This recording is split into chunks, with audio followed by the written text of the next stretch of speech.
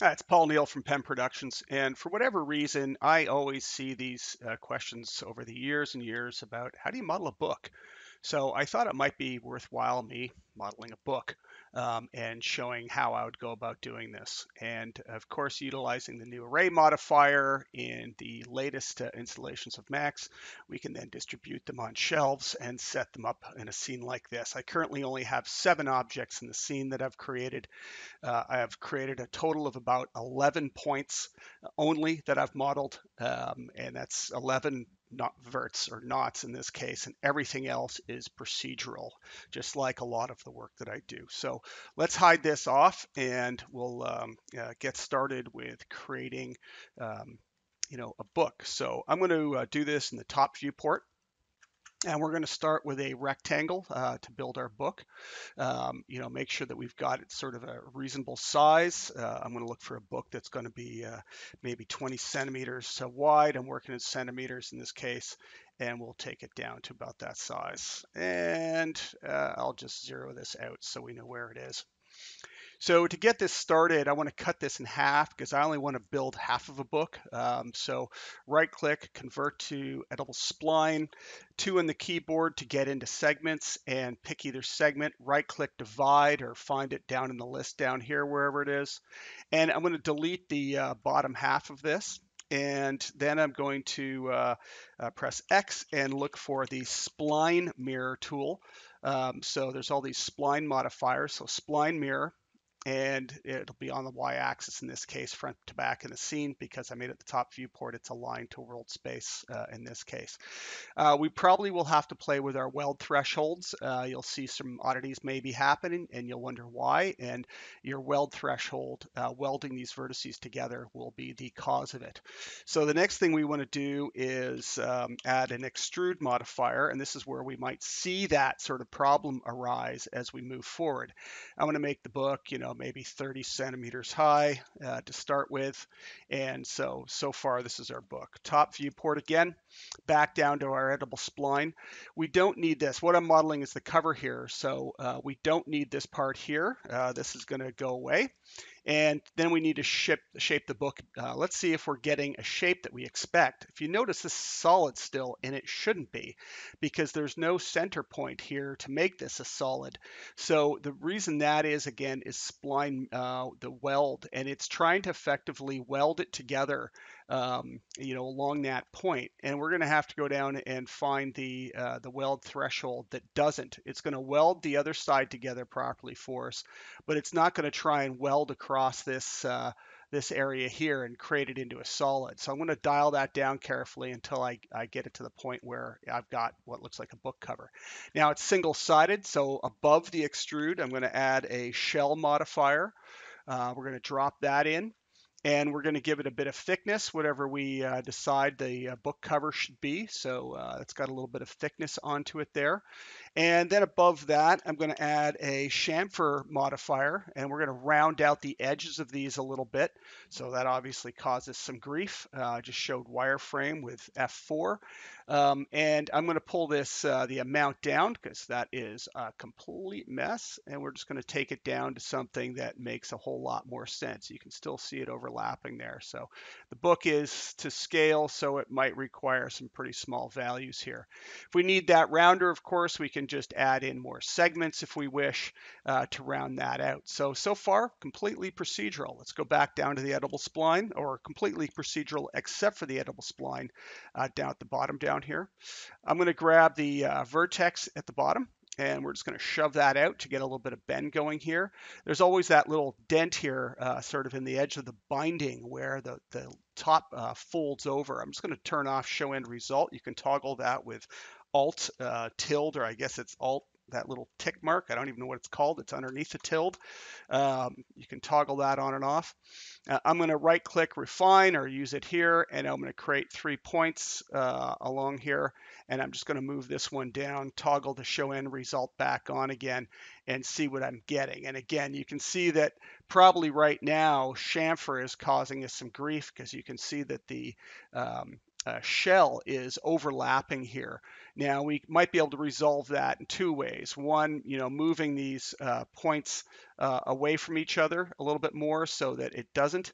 As well in the shell, we could reduce the amount that it's giving us thickness, or we could give ourselves a little bit of inner and outer thickness so that we don't run into those problems. Just to try and resolve it. But you should be able to resolve it without getting into polymodeling. I just don't want to have to polymodel this. So the chamfer then is probably still going to be causing us some grief. And it's causing us grief because, again, it might just be chamfering too much and in too many places. You can see it's chamfering these vertices here. We don't want that. So I'm going to go and dial up the minimum angle to just below 90. So it's only handling the angles that are over 90. So we're getting some in here. Maybe we want see if it'll do that outside one as well. That might be nice. And now we no longer have it doing areas that we just don't want it to work on. So we don't have to do it, have to handle this manually. It's going to allow us to be able to dial this in and keep it very procedural. Okay, so that's looking pretty good. Now we need the inner part of the book. So same thing, I'm going to grab a rectangle. I'm going to draw it out. I'm going to align it back. So I use the Alt-A to get to my Align tool and click back on the book. I'm going to align X, Y, and Z to pivot, and drop in the pages. Same thing with this. I'm going to right click, convert it to an editable spline. 2 on the keyboard, do exactly the same thing, divide, delete the bottom half. Now, we already have a spline mirror, so we know that's going to be the same. So I'm going to control and drag that onto the new object here. So it's already mirroring it over, okay? So looks like it brought the chamfer. I had it selected as well, and I didn't need that. I'm going to need the extrude over here. So you can see this is in italics now, the spline mirror. So it's being mirrored on both objects. It's one modifier. The extrude, I don't want it to be instance. So I'm just going to drag and drop it. And the reason I don't want it is the pages shouldn't go right to the top and bottom. Now, for the sake of keeping the pivots in the same place, I want to move my pages up, but I'm not going to move the object because then the pivots are going to be in different places. You'll see why that might matter later. I'm going to go back down to my editable spline, show end result. Again, you can toggle it on with the Alt tilde, and 3 on the keyboard to go into the shape, so you can grab the entire spline. And I want to move it up, so I'm not moving the pivot, I'm moving a sub object up, and choose how much sort of offset I want there. That's going to mean that the extrude needs to come down a little bit, so it's not extruding quite as much. Maybe it needs to be, it looks like I've got to have maybe a half in there. There we go. That looks pretty good. And then, of course, we're going to have to take a look at moving the pages in and shaping those. So back to the top, and so we can give it, grab both of these. I'm going to move those in a little bit, take the middle one and sort of bend the pages in. You'll say, hey, it didn't bend. I have to push it further and further to bend.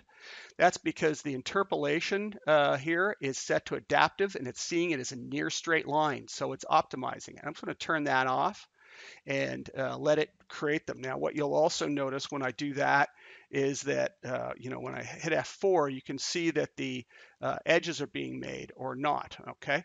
And now, of course, this one here as well, I'm going to just click X, sorry, and I'm going to, round that out a bit.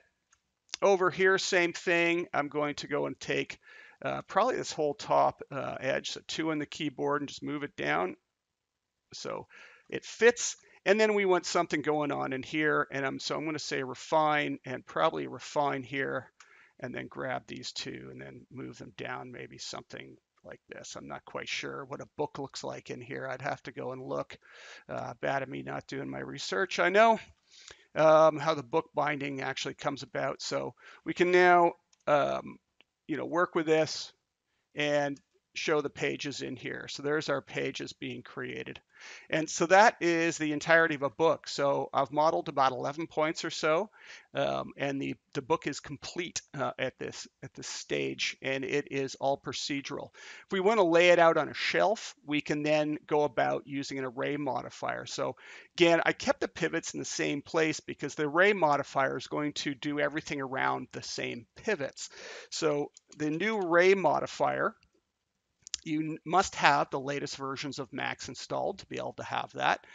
It's 2023.2.2, I believe, has the array modifier. Take the count down here. I'm going to bump the count up, and you'll notice my pages aren't staying with the book. Reason being is it's on relative offset, so it's using the thickness of each object to determine how far they should be spread apart. I'm going to change that to total dimension, and then I can decide basically how long my bookshelf is going to be. So I can take the length and the Y here and just move it out. And then I can go ahead and decide how many books are going to be on the shelf in this area. Now, it'd be nice if they were spread apart a little bit differently. You know, they had some variations. So along the Y, I can play with a little bit of randomness. I could play with some scale variations, you know, on the couple axes. So the books are, you know, a little bit different than each other, you know, not quite the same. We could then rotate them around axes. Not that one, it wouldn't make sense. You know, sort of lean them a little bit on each other or whatever. And we may have to play with those. We might even want to just twist them off on the Z a little bit. And now we can pick and choose how many books we want on that shelf. Of course, we could also go with the height as well. And you can easily go in and make multiple shelves of books so they can, you know, they just cascade up. I'm going to leave that down for simplicity. Let's put some gaps on our shelf. So let's just make our shelf longer. And let's put some more books on our shelf. So we've got more books. And I'm going to go ahead and I'm just going to limit where the books are. So I'm going to make a box. And I'll just move it down a little bit there. And I'll make it see-through with Alt-X so I can see what's going on. You know, this shouldn't render. So one of the things I would do too is right-click Object Properties. I'd turn off Renderable in case I forget to, you know, make it invisible in the scene when I hit Render and come back and realize there's this box everywhere. Same thing, I'm going to stick an array modifier on this, you know, and it's going to be along the Y as well. Okay, and I can make them along the Y. Same thing, I want to say total dimension and then just, you know, set the dimension. I'm going to move that first one in a bit, maybe somewhere there, and total dimension maybe to about there. So I've got books on either end. And then just take the count down. So we'll just start with 4 in this case. Same thing, I want to play with positions and whatnot. But if you notice, I've got books all the way across. Scroll right to the bottom. What you're going to find is there's a remove, cull objects. And so I can select an object. And by default, it culls them into the space of those objects. So you can see that wherever this goes, books are, okay, which is pretty cool.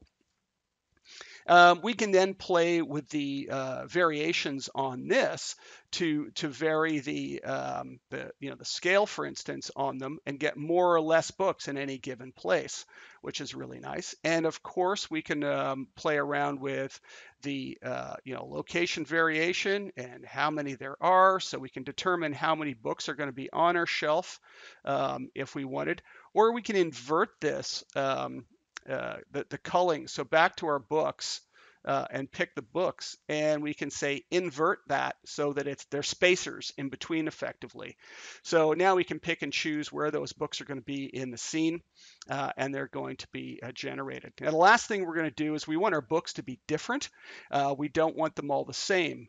So the material IDs will allow us to do that. Now our pages are all going to be the same. We're all going to be white. So I'm just going to open my material editor and we're just going to make a physical material here.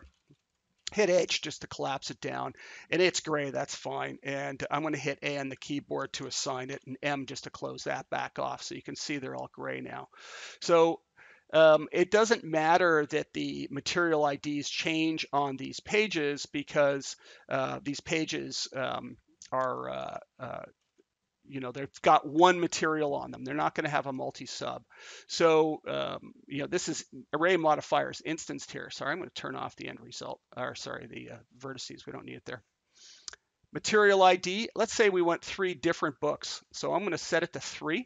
Okay, so it's going to create material IDs for the 3 different books. And then I'm going to go in and grab the multi-sub object material. And we're going to set the count here to 3. And we're going to grab 3 materials. And let's just give these, just some random colors so you can see what's going on. That's going to go into channel 1. That's going to go into channel 2. Change that to, whatever, bluey green kind of color, and then we'll drop this one in, and that's going to go into 3, and this one is going to be, some sort of bluey color, bluey purple color. And you'll see when we apply this multi-sub material, A to apply it, or you can right click on it. They've now got random materials on them, so we can randomize the materials. We can change the seed on these settings, which is really nice. So we could completely change up what they look like. We could change up the seed on the scale, and of course now we can go ahead and move them up. So we can set these up. I'll just go and put them, 3 of them, let's say. And same thing here, you'll see that it's not culling any out. Let's go 3 up as well. And then let's take the these objects that are culling our books, and we'll push those up into place as well. So, when we hide these and we hide off that, we've got a bookshelf, random colors, random sizes, random orientations, and of course now just bookshelves and whatever else. And again, make that with an array modifier and you're done. There you go.